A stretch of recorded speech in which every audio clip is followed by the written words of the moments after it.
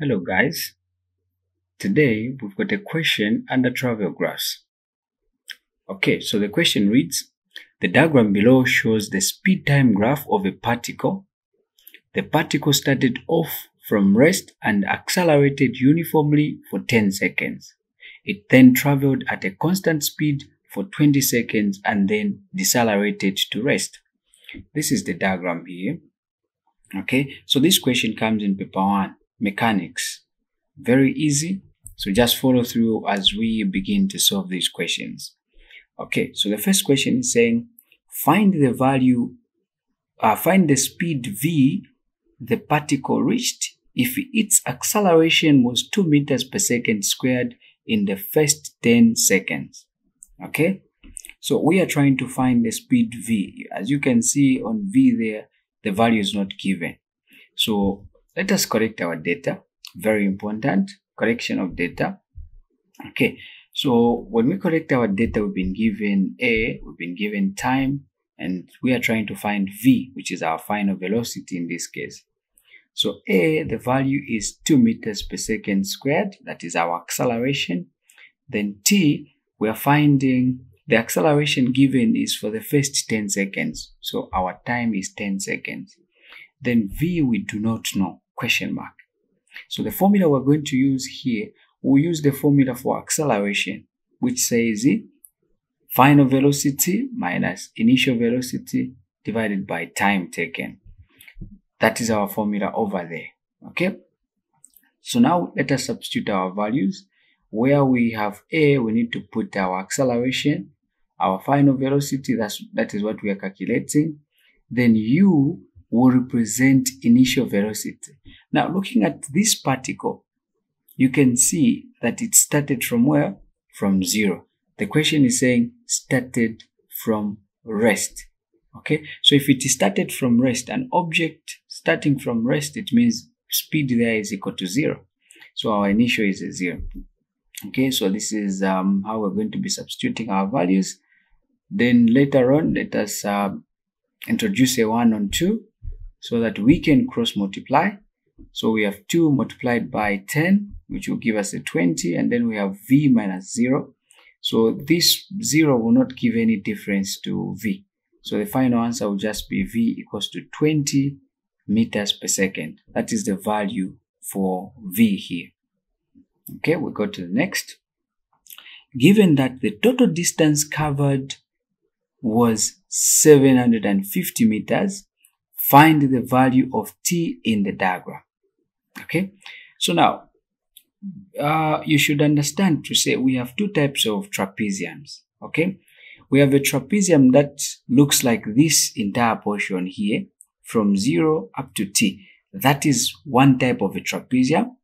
We have a trapezium that looks like this portion that starts from 10 seconds up to the t. That is another type of a trapezium.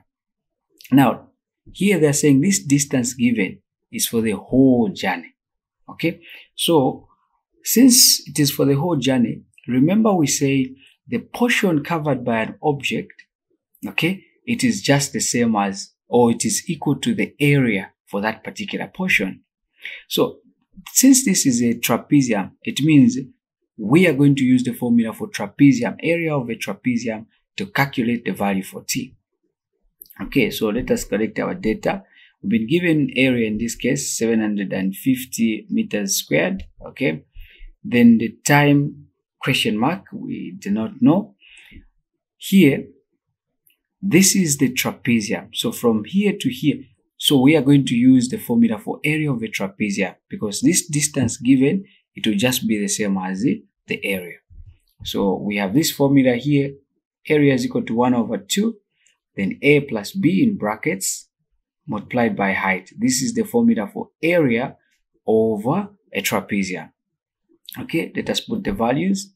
So where there's area, we've put a 750, and then inside the brackets, the value for a, we're going to find the difference. So a is the smallest side in this case. So the difference between 10 and 30, meaning 30 minus 10, which is giving us 20. This is the 20 you're seeing here. Then the difference between 0 and the 10, and the t, sorry. If we subtract a 0 from whatever number will be here, it will still be the same. So don't subtract, just write your t here. Okay, so that's a t.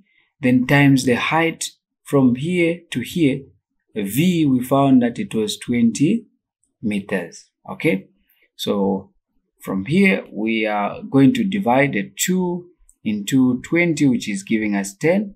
Okay, so that's the 10 you're seeing here. And since this is paper 1, you're not using a calculator, so do not start multiplying this number with the numbers inside the brackets. You just make the work bulky. So just divide with the 10 on both sides. Okay, so dividing with the 10 on both sides, the 10 will go. We are going to remain with and then this side, if we divide the 10 into this, will give us a 75. Okay, so now we have the expression 75 equals to 20 plus t. From here, we'll make the 20 to cross the equal sign. So when it crosses, we'll have t equals to 75 minus 20. Okay, when we subtract, our final answer will be 55 seconds. So the value for t, here we now have a 55. Okay, where there is t. So question B is done. We go to question C. What was the speed at 40 seconds? Okay, someone might ask a question, but we don't have 40 seconds. Of course, we don't have.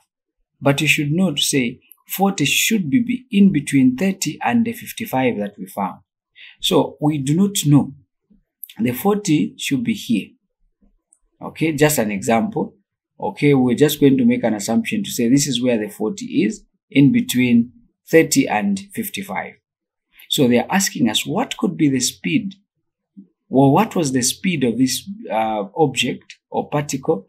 What was the speed of this particle when it reached, what was the speed of this particle at 40 seconds?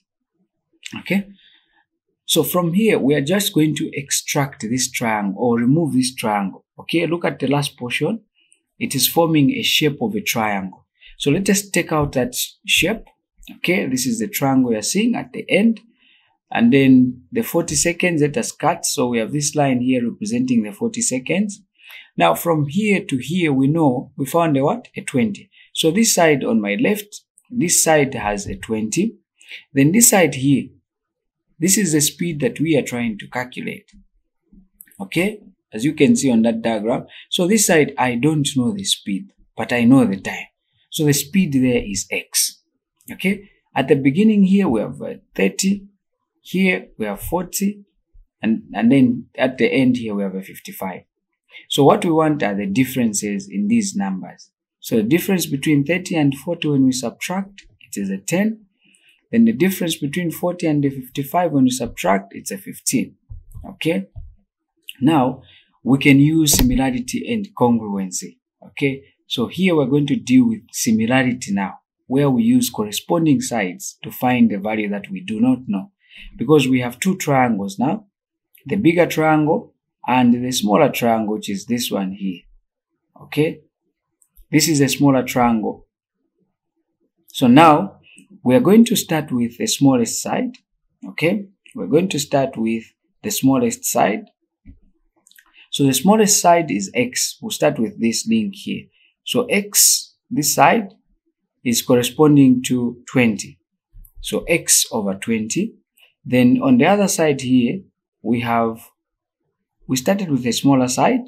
Okay, a side of a smaller triangle. We are going back to the side of a smaller triangle again, which is from here to here. What number is there? A 15. Then for the bigger triangle, starting from here up to here. So we need to add these pieces. So we'll say 10 plus 15 to get the side for the bigger triangle. Okay, which will be now 15 over 25. So the 15 is the side for the smaller triangle. Then the 25 is the side from here to here. We're adding the 10 and the 15. From there, let us cross multiply. Okay, so we have x times 25, which will give us 25x, of course. Then 20 multiplied by 15, which will give us 300. From here, we want a value for x. Okay, so divided by 25 on both sides. Then the final answer will be, so 25 into 30, it goes there one time. Remainder is a 5. Into 50 goes there 2 times. So the answer is 12 meters per second. This is the value for the speed when the car is, so that was the speed of a car, okay, at 40 seconds. So make sure with such questions you use similarity. Okay, so thank you very much for watching up to the end of this video, and thank you for supporting. See you in the next video.